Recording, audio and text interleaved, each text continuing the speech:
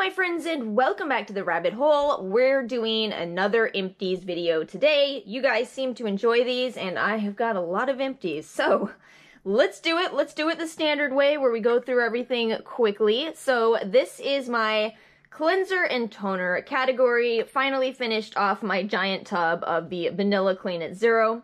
It works great. It gets the job done at removing makeup. I tend to like my more expensive scented versions just because cleansing is a part of my routine where I seem to be able to get away with using scented products. So I'm not going to repurchase it now, but it's absolutely one I would recommend, especially if you do like unscented, you know, just straightforward, simple, and affordable. As far as cleansers, finally finished off another Neutrogena Hydro Boost, but I have to give credit here to Ara because this is one of her favorite cleansers. She just likes drugstore products. It's the funniest thing to me. You know, I'll get an expensive product in the mail and I'm like, ooh, try this. This is a $200 product. And she's like, no thanks.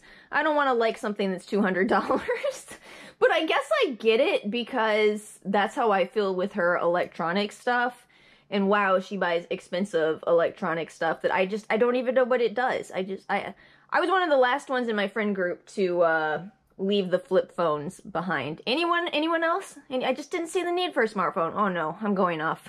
Anyway, it is a fine cleanser, nothing wrong with it. You don't have to spend a lot on cleansers. The Vitamin C Beauty Seaweed Rosehip Oil, if you guys are the type to watch all my videos, this is in fact the hand soap from Thanksgiving. Look at it though, it kind of looks like a hand soap. In all fairness, I did like this. I didn't love it to the level of some of my other cleansers. So yeah, that's how we went through that pretty quickly in comparison. It takes me a long time to go through cleansers because I only use them once a day and use my micellar water in the morning. I wanted to add this glycolic foaming cleanser.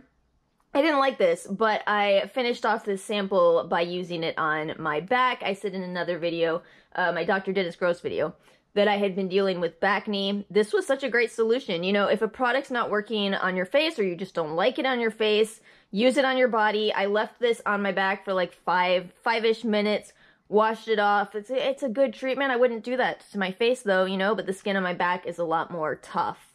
Ole Henriksen Glow 2.0 Dark Spot Toner. I do like this. It is fragranced though. Probably won't repurchase it, but I do like it. Kind of same with this Caudalie Vino Pure Clear Skin Purifying Toner. This was in that kit that I got around the holidays. It's fine, but it's kind of strong. I just don't think it needs to be that strong. The Herbivore Rose Coconut Water, I actually added the Elemis to this container before I finished both of these off. Definitely the way to go. I really do like spray bottles. Maybe I should, no, I don't think maybe I should clean this and keep it. But then again, I can recycle glass. I'll recycle it and keep another mister. If you have liquid toners and you're just not loving them, try transferring them over to a spray bottle. I'm telling you, it's just so much easier. Don't do that if it is a AHA toner though, just your basic toner. Next up is serums. So I'm trying to get through some of these products that I've had sitting in my refrigerator for just so long because I did so many trials. I'm taking it a little more easy now, so I've been pulling some of these out of my fridge and finishing them. Finally finished off my Drunk Elephant TLC Framboos. Absolutely love this. Oh, I love this. If my skin starts getting bad again, yes, I would repurchase this. The Amore Pacific Youth Revolution Radiance Concentrator. This is a very nice product, but it is very, very pricey. So the Ole Henriksen True Serum, this is one I had in my fridge for a while. This is a great it's not a great product, it's a good product. But there's better sodium ascorbyl phosphate serums on the market with a lot less fragrance. So I finished it off, but yeah, I won't repurchase that. I used the Good Molecules Overnight Exfoliating Treatment on my feet because I couldn't use it. On my face, I absolutely couldn't use it. Yeah, this was gifted to me as well. But yeah, this was terrible on my face. I had reactions, and it's a shame because it's just simply because they added essential oil ingredients to it. The Black Snail Restore Serum, this is absolutely incredible. I'm on my second bottle of this. This one was gifted by the company Credithink. The Ordinary Salicylic Acid 2% Solution. How I miss you already. I'm using the Inky List BHA now. You know what? It's fine. It's just as good. All you need is salicylic at 2%. So I don't use these on their own because I want more from my skincare routine, but yeah, if I'm fighting blemishes, I'll always add in salicylic acid in my AM routine. Let's do this way so I don't forget. This was gifted by the brand, and the Good Molecules was gifted by the brand. Okay, so moisturizers first. The Dr. Babor Calming RX Soothing Cream Rich. Oh, I was so sad the day I realized I was out of this. I absolutely love this. It is pricey. It is completely fragrance-free, nothing that I worry about at all. It's just soothing and great for sensitive skin. Has colloidal silver in it. Oh man, this is such a good product. The J1 Black Jelly Pack, I think this company went out of business because I can't find them anymore. But this was really hyped for a while, and first off, I think this one is the one for oily skin, but also I just don't really see the hype. Yeah, it didn't really do it for me. I guess they went out of business, so can't get it again, but wouldn't anyway. The Glow Recipe Avocado Melt Retinol Sleeping Mask. I do like this. I really do like this. I don't think it is necessarily I don't think it is a game-changing product. I would recommend you get your retinol in a serum and just use a sleeping mask over that, but it was really enjoyable to use. Glow Recipe has got down textures and experiences. They have. That's the hype. That's what it is. As far as these oils, I don't use this as an oil. The tea tree oil, I use this when I'm having blemishes, the tiniest amount, 1 drop. That's it. You don't ever treat this like an oil. You don't want to go overboard with this. This probably lasted me for a year and a half, 2 years maybe, something like that. A little goes a long way, as it should. Not everybody can use this. This is an essential oil, but if it works for you, then it works for you. And then the regular oils here, so I really do like the Good Molecules Rose Hip Seed Oil. This is sustainably sourced. Absolutely love this direction. The Herbivore Emerald, this was really nice too. 100 milligrams of CBD. Yeah, I really liked using this. It is pricey, but the results were incredible. And then this is one that I pulled from my fridge and was like, we need to finish this. This is a nice oil blend from Physicians Formula.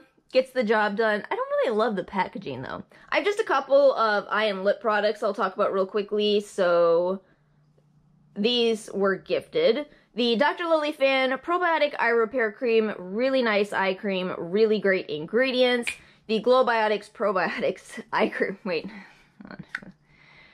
Glowbiotics Anti-Wrinkle Illuminating Eye Cream. Oh, this brand is great. The Primera Clean Berry Lip Mask, I liked this a lot. A lot. If I hadn't just stocked up on Kopari Balm, I might consider buying this. But again, I'm not low on lip masks. But yeah, this was really nice. I know a lot of people are heartbroken about Bite's reformulation. I wouldn't say it's got that heaviness to it that Bite has, but it's very effective. It's very comfortable on the lips. Your lips really do feel much better in the morning. And then the Sugar Advanced Therapy from Fresh. I'm going to throw you guys for a loop here. So I don't love the old Bite lip balm because I felt it was too heavy, but I love this because it is a heavier daytime lipstick. I can't explain myself. This is one of my absolute favorite daytime lip balms. Round 1 of mask type of products, I guess. So I finally finished my Exuviance Performance Peel AP. I know this took me actually a very long time, but I have a lot of AHA containing products and I'm careful with them. I genuinely think that way too many people overdo AHAs. I use them about 2 to 3 times a week and that's it. So, you know, if, for example, I used this one night, then I'm not going to use this for a couple days. I'll have to wait a couple days, then I'll use this, and then go back to this. Hopefully that makes sense. Be careful with AHAs. You know, they're incredible on the skin, but they can be too much. I probably won't repurchase this just because this is my favorite, and I finished up a 3 treatment pack during the time I was doing my Dr. Dennis Gross trial. I felt like, okay, well, I'm doing Dr. Dennis Gross, I might as well use these. I love these, absolute favorites. The Dr. Babor Stop Stress, these were gifted to me by the brand. I didn't like these as much as the Perfect Glow. Those are the ones that I repurchased. These, yeah, I probably won't, but they were fine. They were fine. And then the Kiehl's Calendula and Aloe Mask. So it's ridiculous how long it took me to finish a sample size of this, but I didn't love it, and I wanted to pay attention to it every time I used it. I was like, maybe I'm just observing this incorrectly or something, but yeah, it's just not my favorite. I feel like there are so many other hydrating masks that deliver so much more hydration. Next section of this video is sheet masks. I apologize in advance for my hand. I got my package from Sephora today. I ordered a diffuser, and I failed to think about the fact that the carbon reeds might transfer to my hands, and I can't get this off, so now my hands are stained with carbon, and I already have that graphite in my hand. My poor hands, they're such a mess. Anyway, let's talk about these sheet masks. So these were gifted and these were gifted. Let's get these guys out of the way. So you guys know I love my Skin Iceland Hydro Cool Firming Eye Gels. I think I'm terrible at saving sheet masks because this is so gross to hold on to. I have to keep them in this Sephora bag, and look at the bottom of that. It just gets, ugh, it gets so gross. I also used the Flash Patch Restoring Night Eye Gels from Patchology. I don't like these quite as much as Skin Iceland, but they're alright. What I don't like is this hydrating lip gel. I feel so goofy every time I use this. I look goofy. I don't see results, so I feel goofy for having used it. It's just, does this work for anybody? Does anybody like this? Because if so, please comment. Please comment your experience. What am I doing wrong? I don't know. So I finished off another Masquerade. I think this is the last one I have from them. I liked it. I still think their highlight product is those mini sheet masks because those are so good for dry patches. This stuff right here, this came from the Yes Style Mask Monday set. So this was the problematic skin one, and I was proactive about this. When we went on vacation, I took the problematic sheet masks, problematic sheet masks. Hold on, I gotta laugh.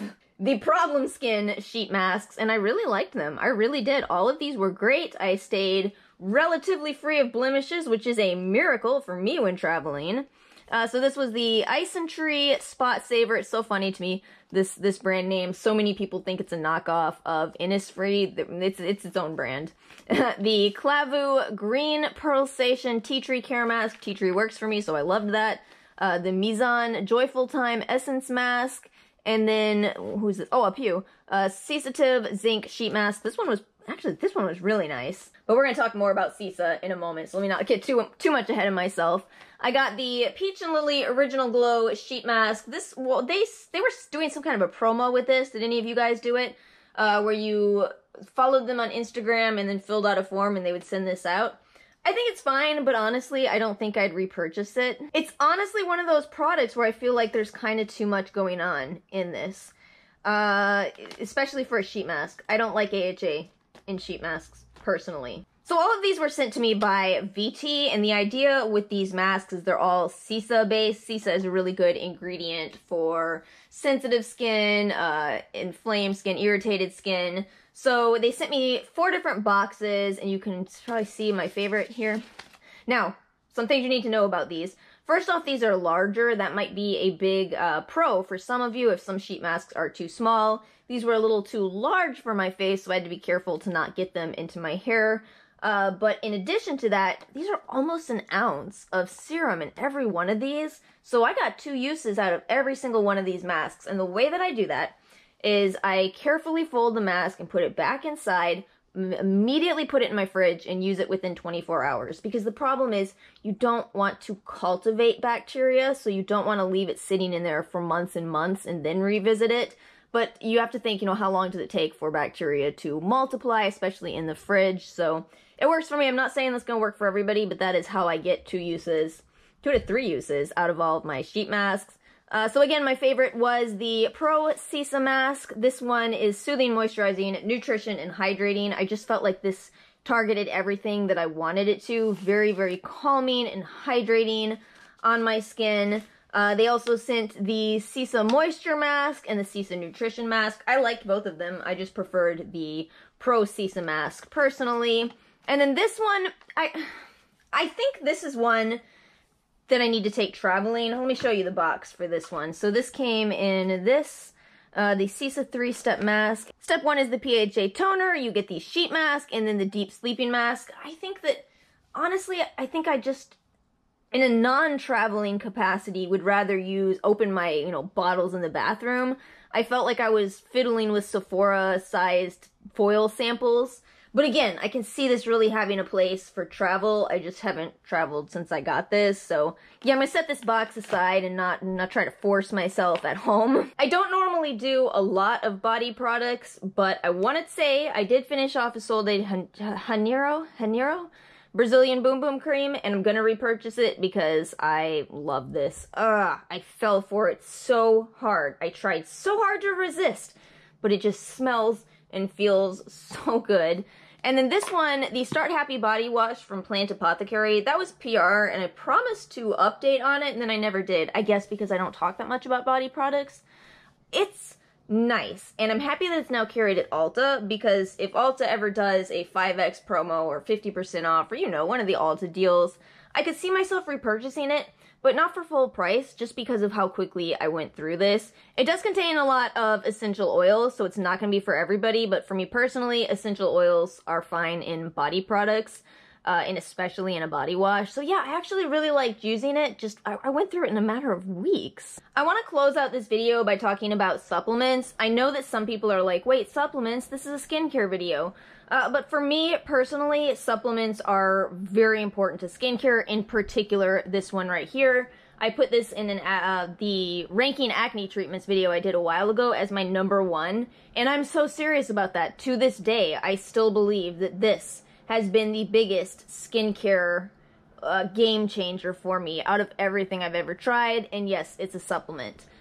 So what I wanted to do is show you guys, I believe this is this is 3 months worth of supplements. So the Hush and Hush, these were gifted to me by the brand. The Deeply Rooted is the hair supplement, and Time Capsule is kind of just it's a supplement basically. There's a lot of crossover in the ingredients lists on these, so what I did is I took Deeply Rooted for a month, I switched to Time Capsule, and then I switched back to Deeply Rooted. I just don't feel like you need to take both of these together. And because there's so much in those supplements, I just did not need to take very many other supplements. I do have other supplements. The only one that I take every single day is my calcium, because my doctor told me to take calcium every single day. And then of course my Skin Heroes. This one was originally like a year ago gifted to me by Hum, and I've just continued to repurchase it and continue to repurchase it. I'll give you a tip though. I now only take one of these a day, so this is a 2-month supply for me, which is fantastic. I feel like I needed that initial 2 per day, but now we're down to 1 a day as maintenance. It's incredible. It's such an incredible supplement. Are you picking up on this? I also do, I was taking one of these a day. These are hyaluronic supplements from Hum. I kind of reduced my frequency of these because these contain hyaluronic acid, but I figured, well, hyaluronic acid can't hurt, so I'll just continue to take these, as well as collagen. So with collagen, this was gifted to me by Hum, and I honestly do feel kind of disappointed. Not in the product as much. I guess if you're buying this as a healthy drink, that's fine. But in terms of the research, this is so well researched. You look up any of these ingredients, you'll pull up studies on those probiotics against acne. But with this, it doesn't really align with the research. You've got 500 milligrams of collagen in here, and every single collagen study I was finding starts at 1 gram. So after reading several collagen studies, I decided to buy this. This has 10 grams of collagen in it, and it's kind of delicious. I just talked about this in my Ulta video, so I won't go off too much today, but basically collagen is tricky. I don't want to recommend it or not recommend it. I want you to make your decision. I've decided to continue taking it for now because I like the direction of the research, but I don't take it and think, oh, this is going to smooth any fine lines on my forehead, right? I'm just like, okay, it's collagen. I'm going to take it. I'm going to take it. And then 8 greens. I'm so glad I bought more 8 greens. So if you are the kind of person who enjoys green drinks, that's what I love about this. I don't really view this as a supplement. I don't take this every single day. I just take this when I'm in the mood for a healthy green drink, and it delivers that for me, and it's so delicious. Yes, I can finally get all of this out of my house. Thank you guys so much for watching, and if you enjoyed this video, make sure to give it a like, hit subscribe, and I'll see you all next time.